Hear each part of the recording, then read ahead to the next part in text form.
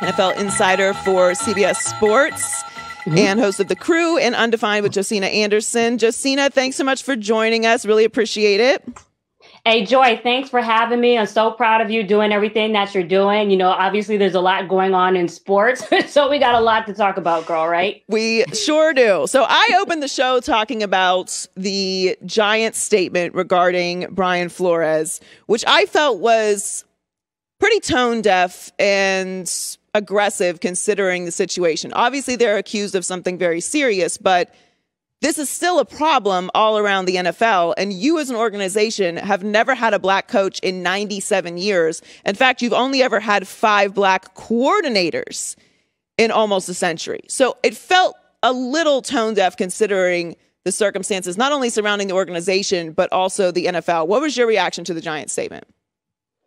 Well, I think you have to go back to the initial statement from the National Football League that ended without saying that they have no merit, you know, that these allegations have no merit. And I think that in and of itself was hasty, right? Even if these allegations end up being proven that, you know, they're not substantive or they're not accurate, they're still worthy of review. And so for a league that has done so much to try to increase diversity and done that, you know, in conjunction with the formulation of the Fritz Pollard Alliance and done that with the construction of the Rooney Rule, all of those things coming together are positive, right? But when somebody brings up claims that are troublesome, that are concerning, they are also worthy of review. Now, I understand the points that the Giants are trying to make, that the text from Bill Belichick allegedly, obviously, are not connected to their organization. Bill Belichick did not participate in the hiring. But the question still stands, you know, as far as if you were to go down a line of questioning with Bill, where did he get that information from? Where did he get that notion from? That is what, you know, all of us would like to know, because the fact that, you know, Brian Flores comes in there and to him, it feels predetermined before he even interviews, is not a feeling that you want to have, let alone of the fact that it would seem that it's inauthentic. Yeah, and they hired Joe Judge as their last head coach prior to Brian Daboll. So I think you've talked about you've talked to Bill Belichick about, you know, coaches in the past, not so long ago. It's not that outrageous. And while that might not hold up in a situation in court, we all know what really goes on here. And I'm sure you can relate to that feeling as I can, where you're in a situation where you feel like no matter what you do here, there really is no hope. And that is, you know, the word he used in the interview that stuck with me is you feeling humiliated. And that's part of the reason why this is such a big deal, because we've heard black coaches talk about this for years regarding the Rooney Rule, which at its intent is good, but the exercise of it is not really being enforced. And as we can see, it's not having the effect it needs to have. We just saw another hire today in Doug Pederson. So if the rest of the vacant head coaching spots are filled by black coaches, assuming that Kevin O'Connell has the Vikings job, that means there'll be a grand total of 4 black coaches in the NFL. So what is the solution that you have for this particular predicament? Well, I think, you know, you hear a lot of talk around the Rooney Rule and, you know, everyone has their opinion as to how effective it is.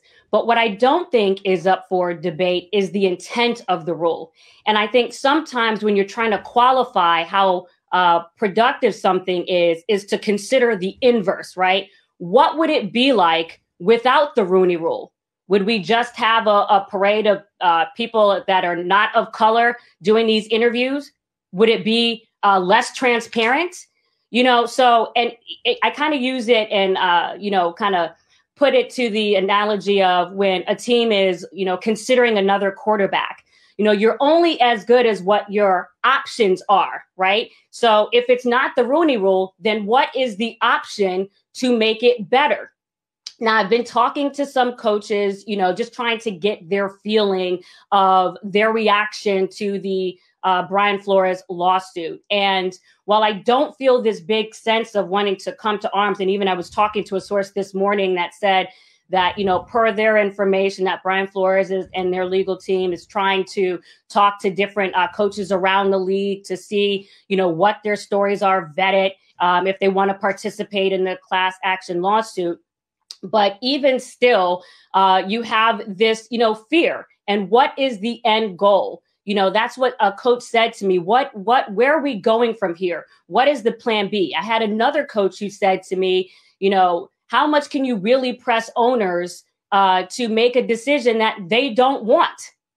You know what I'm saying? And is the solution to have expansion teams where you can get maybe more of a funnel of diversity on those expansion teams? That's what someone else was saying. And then the other thing that they said is, just as a commentary, is that they would like to see Mike Tomlin, who is the only Black coach in the NFL right now, to speak up more on this situation because of his tenure, because of his security within the Steelers organization, and also his economic security. So even if you don't have him speaking up, even more so, that is somewhat problematic. You know what I'm saying? For at least the people that I was talking to.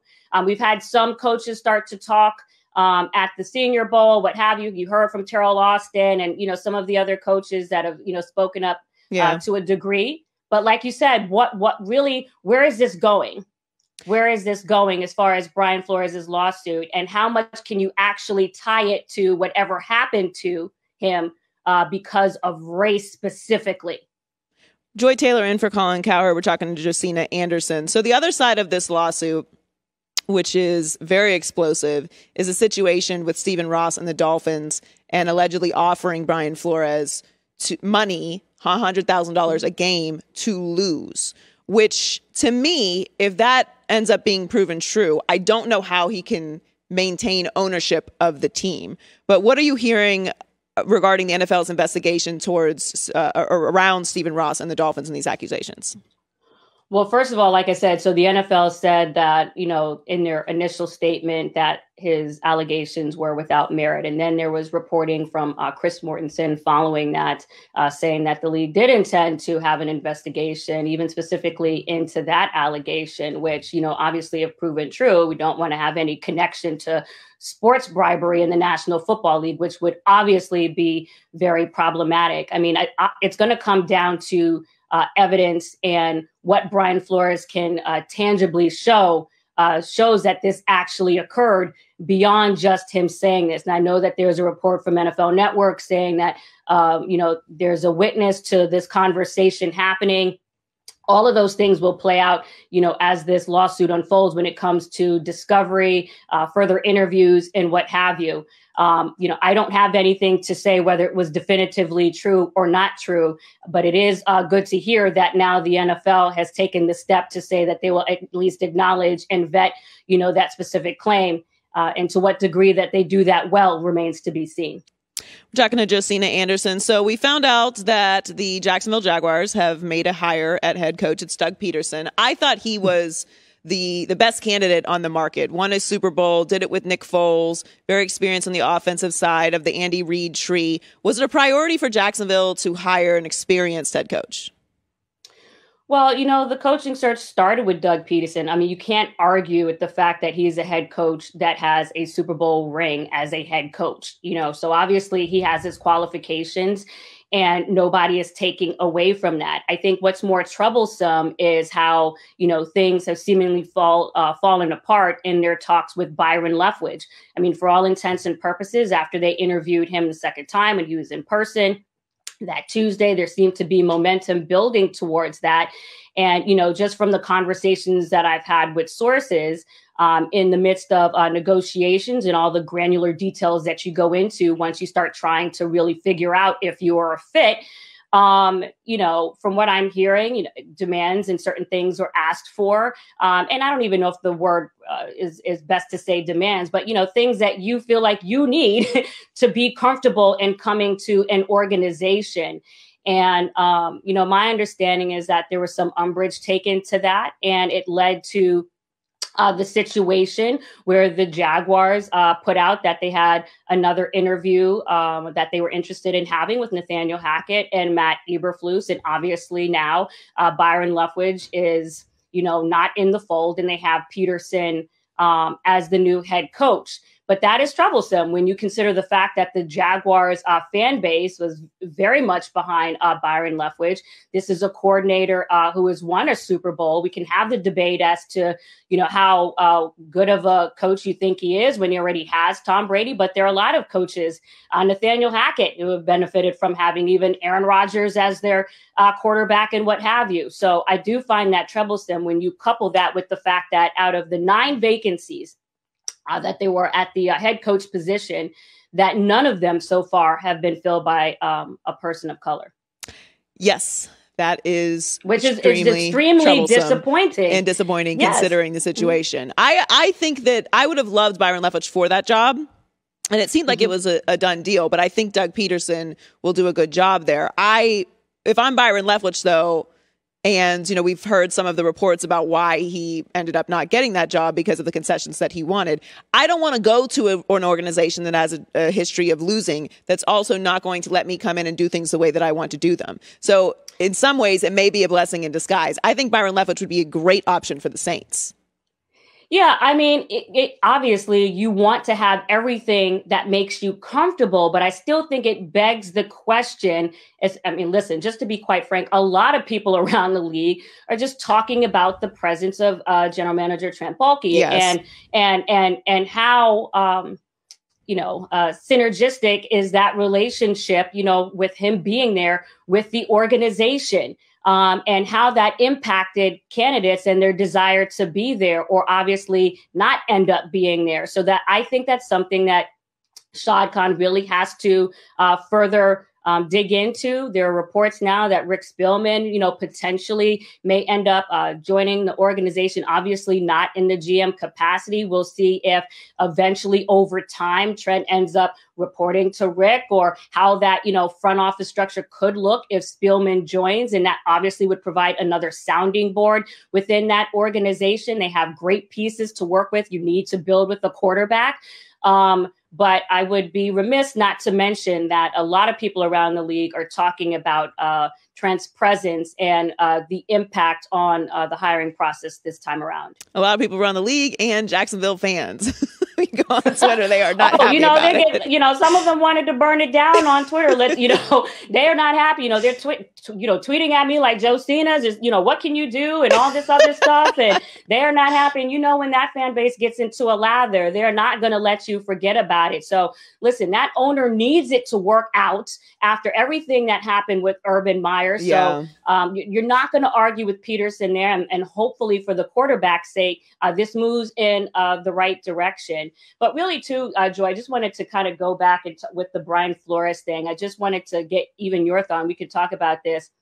When people continue to talk about, the lawsuit with Brian Flores and vocalizing this notion, which obviously is historically rooted, and it's not like we don't understand where it's coming from, just talking about the risk and even Brian Flores knowing that he has put his career in jeopardy. But I'm curious, what do you think about just how much we vocalize, he might, never coach in the NFL again, or his career is in jeopardy. How much do you think just even our vocalizing of that further embeds it into all of our consciousness, to kind of perpetuate that, the notion of there being life in the tongue and all those other things. That when I hear people go on and on about that, even regardless of whether it's accurate, to me, it's just bothersome. I feel like when we're vocalizing that, we should focus on what we feel should be the positive outcome, what we feel should be the substantive review of these claims, rather than constantly repeating the consequence of trying to, analyze whether something is wrong. You know what I mean? Yeah, I think that's a really good point, Josina. I mean, we talk about this behind the scenes in many regards in this business and others about the consequences of speaking out against power, speaking out against traditional practices, discriminatory practices, or if you yourself have been in a situation like that, what's going to happen if you actually speak up about it. And then when you do speak up about it, you're chastised for speaking up about it because you're probably risking your career. And then you're immediately called a liar and examined and picked apart, and the credibility of your statements are picked apart and the credibility of your character is picked apart, as if the entity or the person that you're accusing is to be protected first, rather than the victim or, the alleged victim in the circumstance. I agree with you. I do think there is something to constantly affirming the idea that Brian Flores will never have another opportunity to coach because of the challenge that he has presented.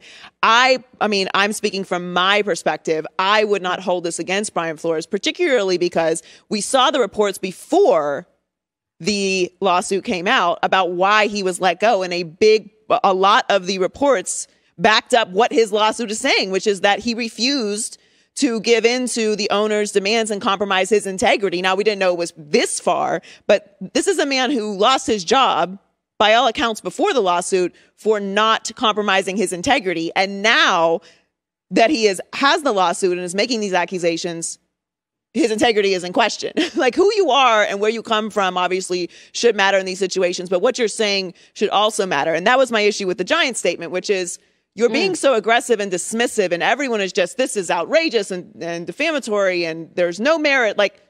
But we have the evidence. We have the evidence, as you just mentioned, that there's been no black coaches hired in the middle of this situation. Not that anything should be forced, but no one is really looking at this situation, at least publicly, and saying, hey, it wasn't us that participated in this, but this is a problem and we would like to help.